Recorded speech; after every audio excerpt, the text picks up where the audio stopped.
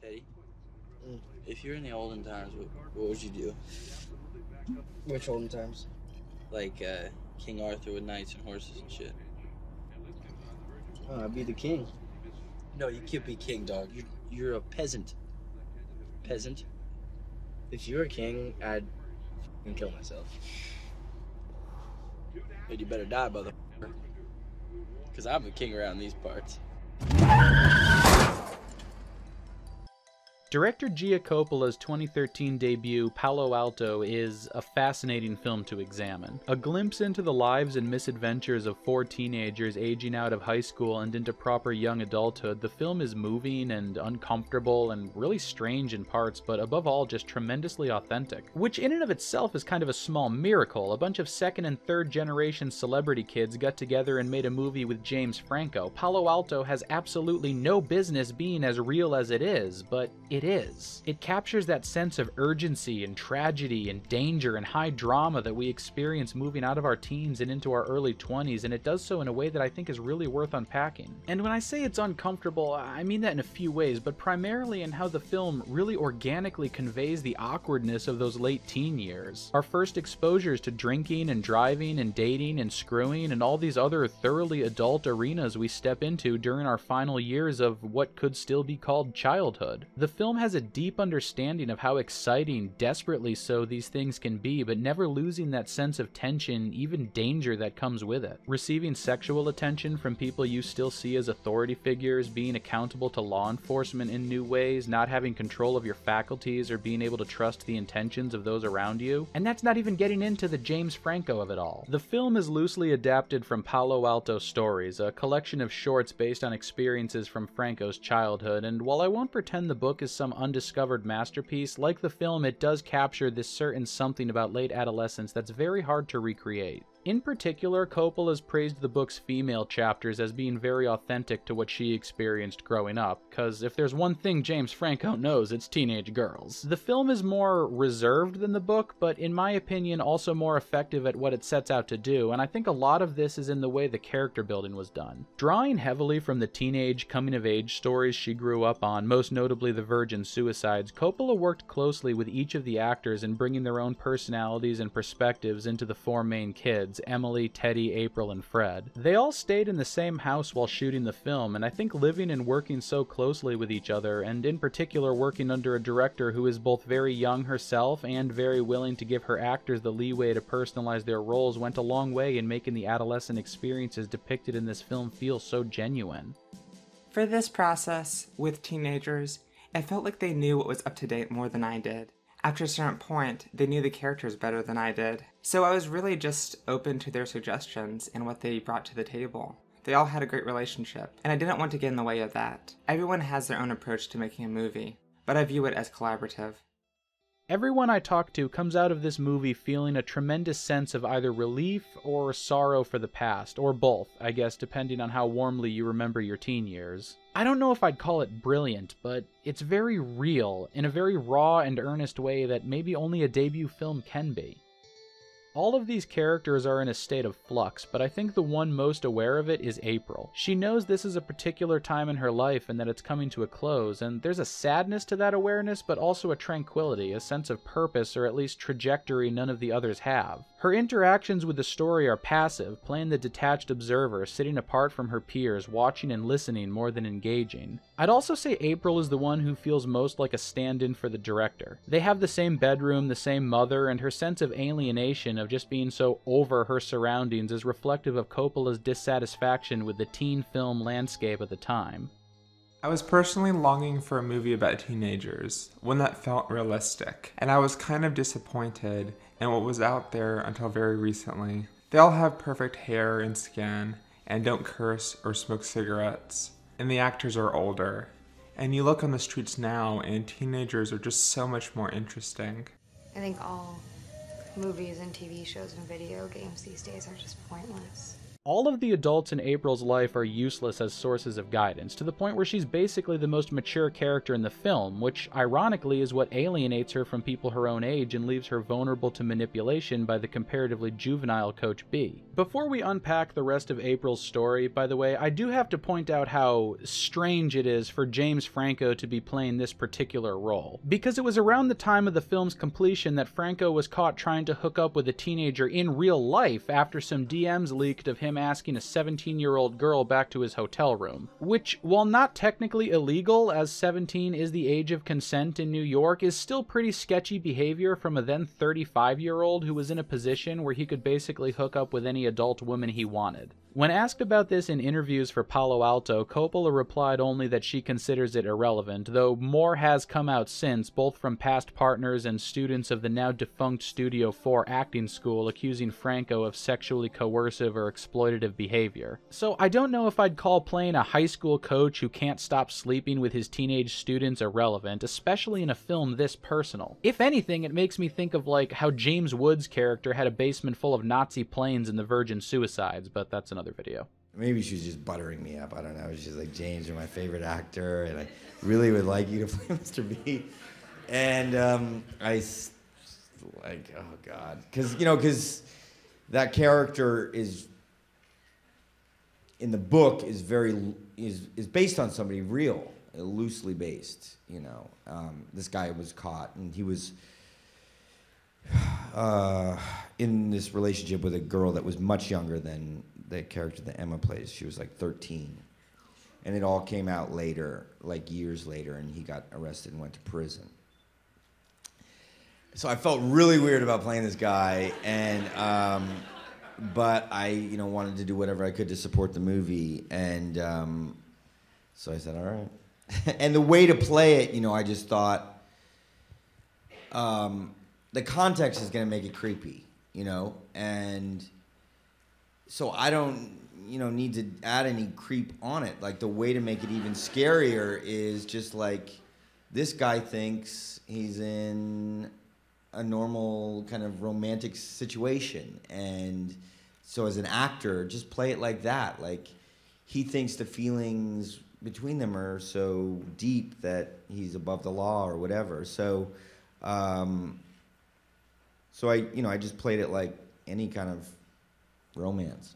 The film definitely ascribes a lot of sexual agency to April, and there's this theme of inappropriate or boundary-crossing behavior traveling down the generational ladder, so I could see how, especially with the character having been based on someone Franco knew growing up, one could read the story as normalizing the kind of mentality that might lead a 35-year-old man to think hooking up with a teenager is okay.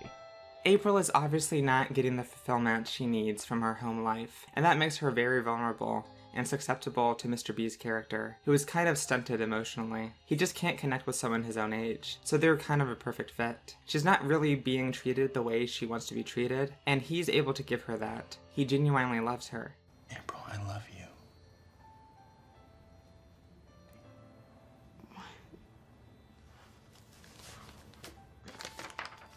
Doesn't even make sense. Even the direction seems confused about April at times, but overall I feel the film makes it pretty clear she's being manipulated by a predatory authority figure. And the sex scene itself is very uncomfortable, emphasizing how childish April still is, despite all her maturity. It was Emma Roberts' idea to put the days of the week on the underwear, by the way, keep that in mind. A lot of the film is about these kids being plunged into sexual situations, often with untrustworthy people that they don't have the experience or maturity to deal with. Controlling her engagement with this element is something that's very important to April's character, and I think this is shown in an interesting way during the cat mask titty sequence?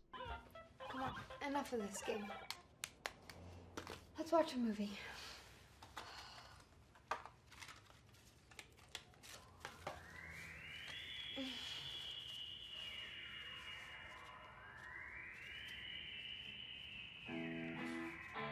I don't think I'm allowed to watch this movie. Why? It's a good movie.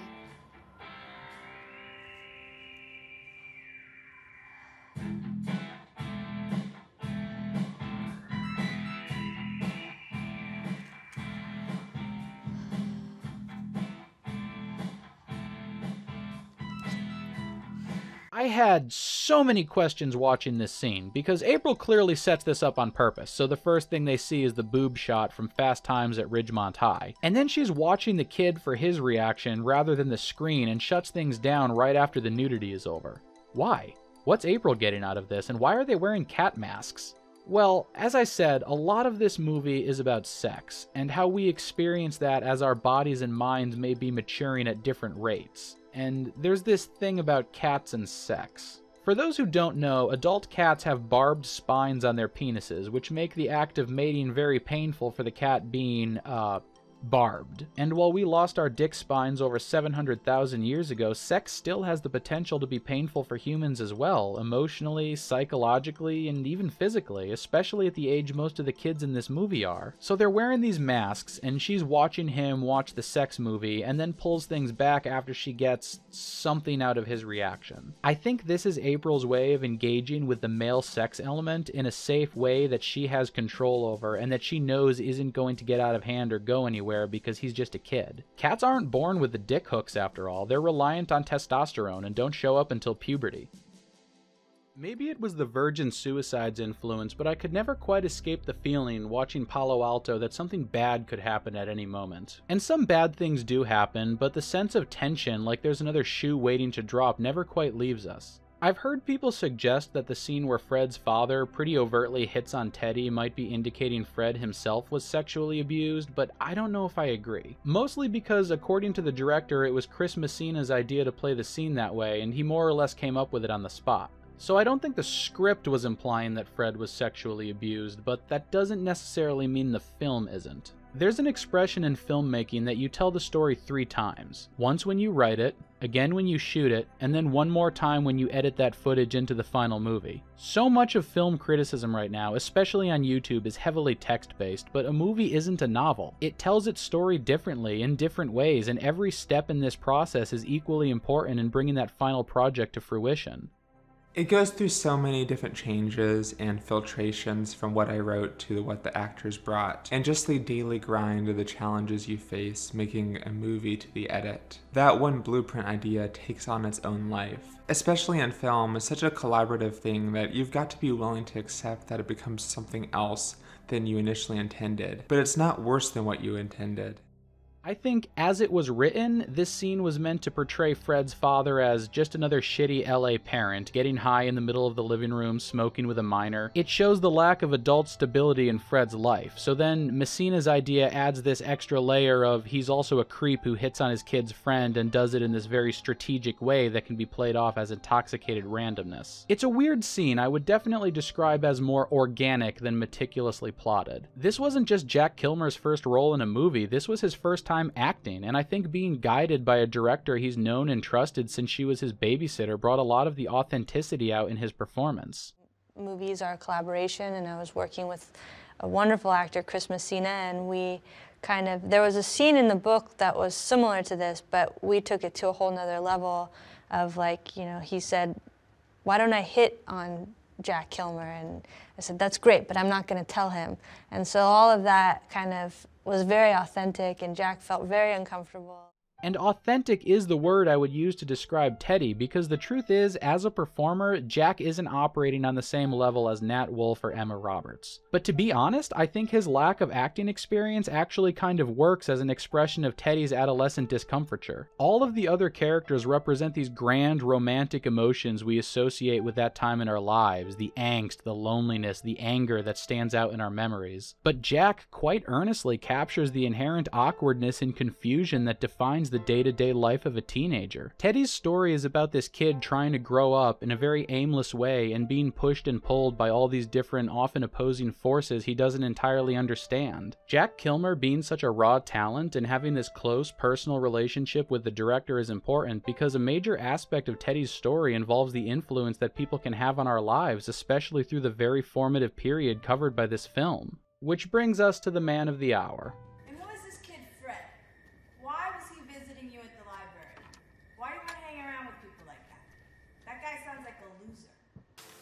Try not to hang around Fred.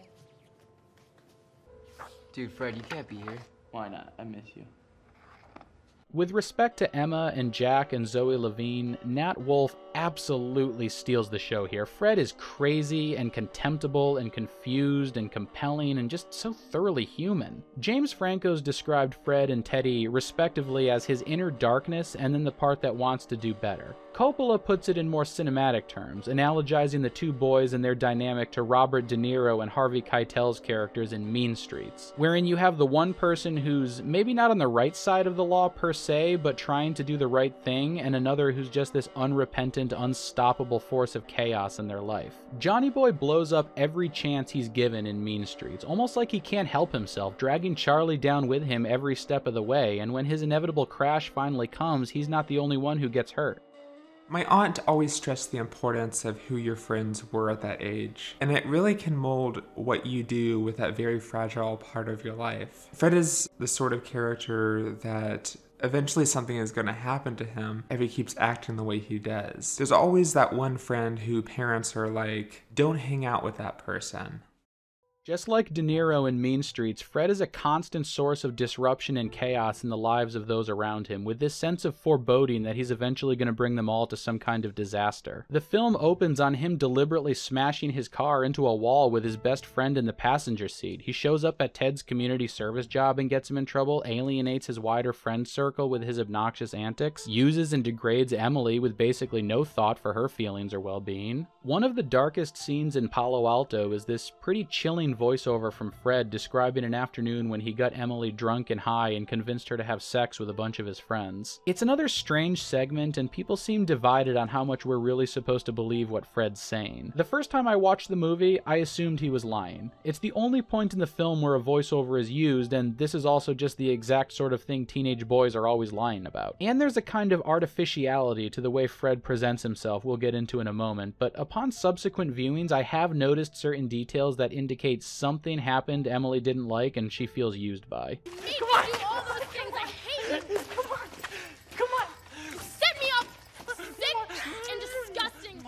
Emily's story is based on a series of chapters in the novel called Chinatown, about a teenage girl being manipulated by her boyfriend into having sex with a bunch of strangers. It's a fairly bizarre, tone-breaking segment of the story that either Franco completely invented, which feels vaguely fetishy, or it's actually based on real sexual abuse that a childhood acquaintance of his went through, which, given how the book was advertised, is so much worse. When asked about this scene in interviews, Coppola said she wants it to be a little ambiguous, but in my opinion also seems to imply that Fred's story is at least partially true. I like the kind of, I guess, mystery of whether or not it happened, and leaving it up to the audience to kind of have their own interpretation of what they think was going on. And yeah, but I mean, that stuff goes on, and so it's dark. But the question I find more interesting than which sexual details may or may not have happened is what either interpretation says about Fred's character. Because in general, it really doesn't seem like he gets any satisfaction out of being with Emily at all. She's just something for him to use as a prop, but telling people, showing people, or making them a part of the big show he's putting on, that's important to him. Get in the pool! I've been excited about this! Just get in, okay? See, there's a performativity to Fred's character and a constant need for validation that I think will be relatable, or at least recognizable, to a lot of like YouTubers or actors or comedians. Everything he does is loud and in your face in a way that demands attention. In the opening party scene, he's hammering what appear to be bullets into the floor while Teddy and April are trying to have a conversation. Why are you doing that? You mind your own business, he's my stepbrother.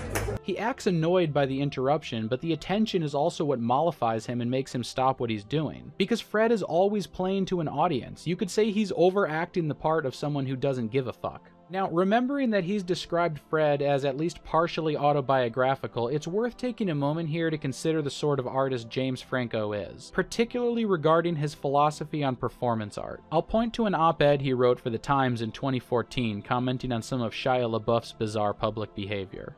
any artist, regardless of his field, can experience distance between his true self and his public persona. But because film actors typically experience fame in greater measure, our personas can feel at the mercy of forces far beyond our control. Our rebellion against the hand that feeds us can instigate a frenzy of commentary that sets in motion a feedback loop. Acting out, followed by negative publicity, followed by acting out in response to that publicity, followed by more publicity, and so on. Participating in this call and response is a kind of critique, a way to show up the media by allowing their oversized responses to essentially trivial actions to reveal the emptiness of their raison d'etre. Believe me, this game of peekaboo can be very addictive.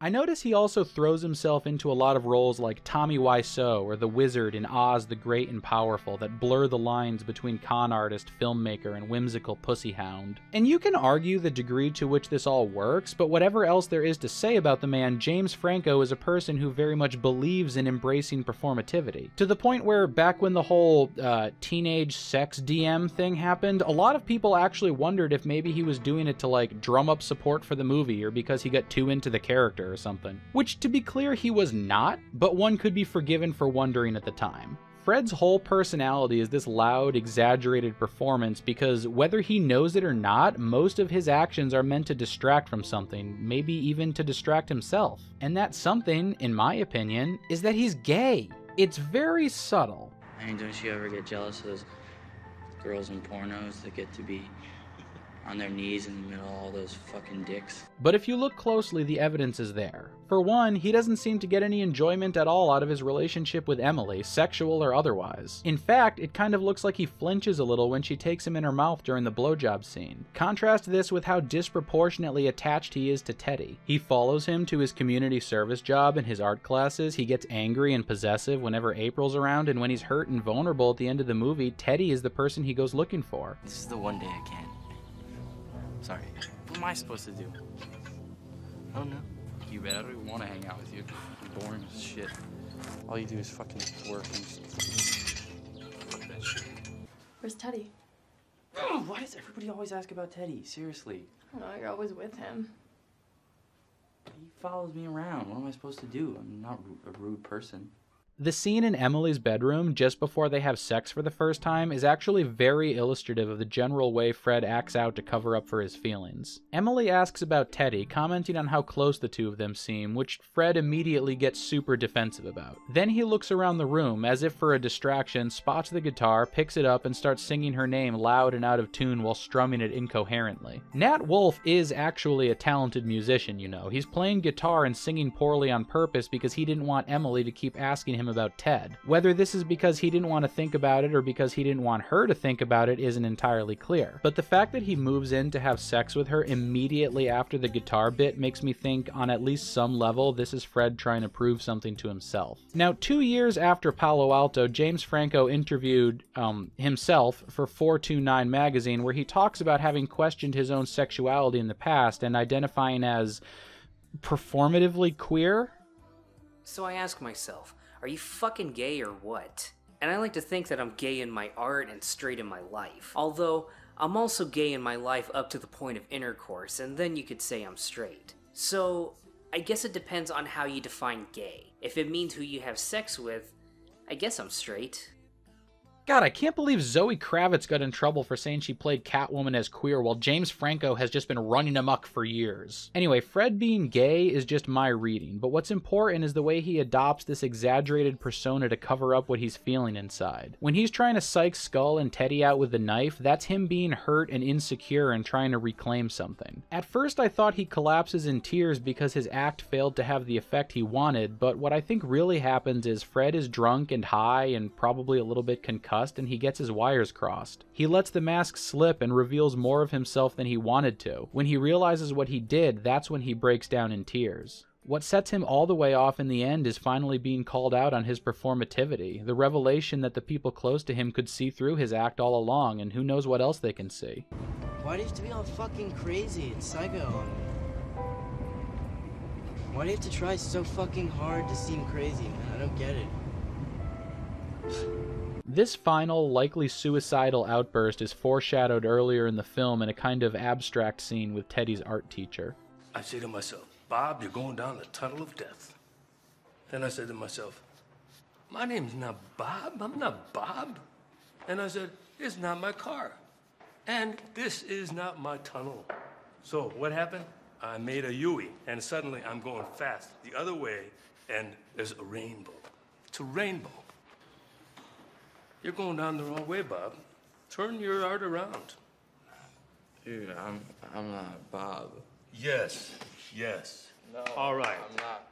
That's right. I'm not fucking Bob. Yes. The teacher's telling a story about turning his life around when he realized he was on a destructive path, what he calls his death tunnel. Also worth noting is that when he turns around, the first thing he sees is a rainbow, something the film itself later identifies as a symbol of queerness. Rainbows are gay, get it? So, don't get all defensive about it, it's just a fact. Even the rainbow gremlins are gay as fuck. Fuck you, dude. They're a bunch of dudes, and they just hang out all the time, all together. That's all they do, is just fucking hang out. That's exactly what we do. Fred responds to this observation by drawing a penis in the book. At the end of the movie, Fred's in his own death tunnel, but instead of turning around, he just accelerates straight into the oncoming headlights. I'm not Bob means this isn't who I am, but Fred didn't understand the story, and he uses the expression like he's spitting it back at the world for trying to make him conform, as a statement of rebellion against everyone else rather than his own self-imposed delusions. If I was gonna kill myself,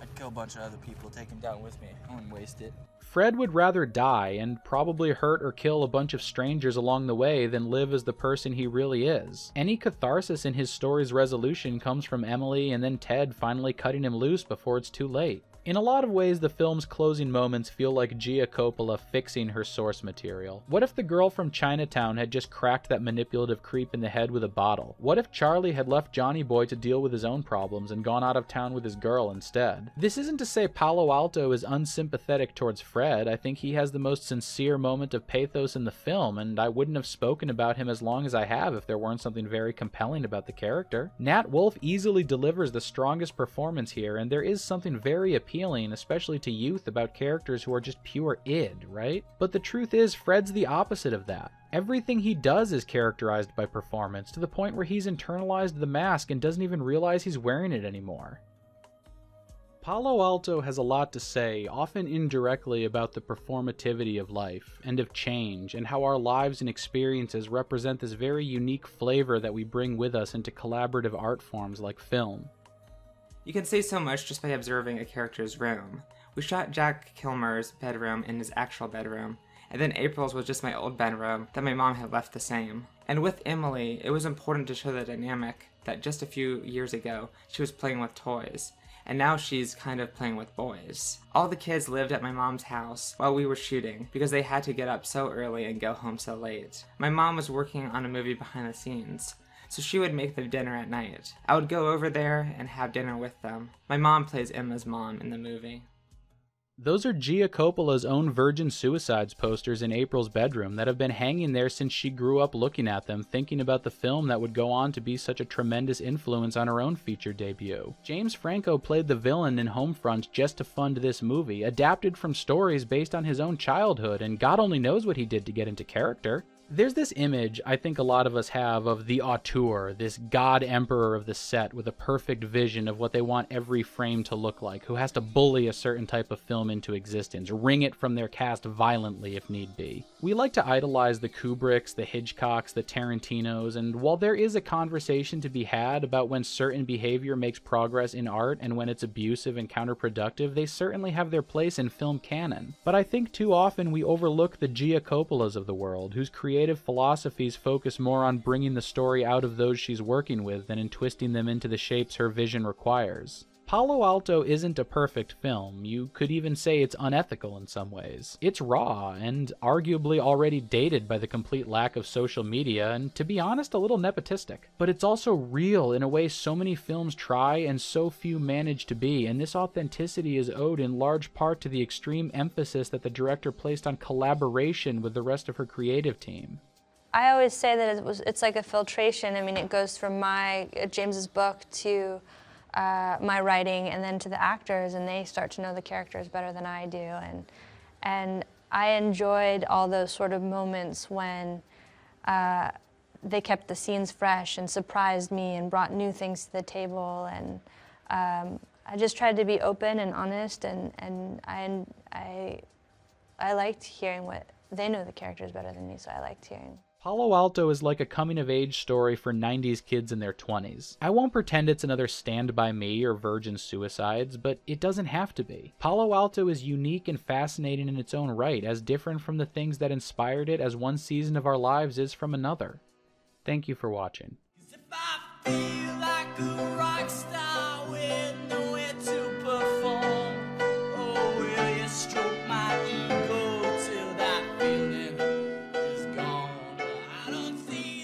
Keeping with the theme of this video, I want to make sure to thank my own collaborators, Joshua Lozano for providing the voice of James Franco, and Style is Substance for voicing Gia Coppola, as well as for introducing me to this movie. I'd also like to thank my patrons for helping me fund these videos. Your support really does make a difference, and it gives me the little bit of free time I need to make videos like this one. And we do have a question from Patreon this week. Crown of Eyes asks, hope this isn't too personal, what kind of education do you have to make such comprehensive and insightful video essays? Is it all raw talent?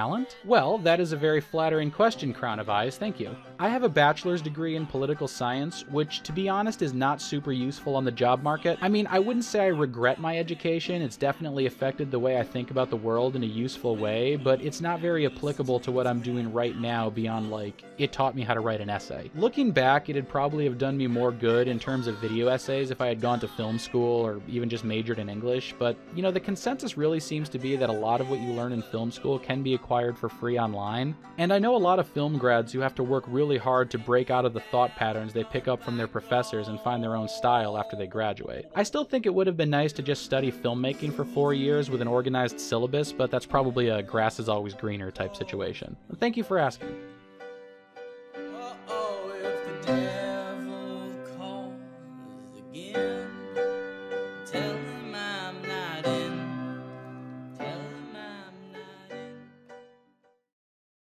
This is, no offense, you have a malevolent presence. You are a perfect villain.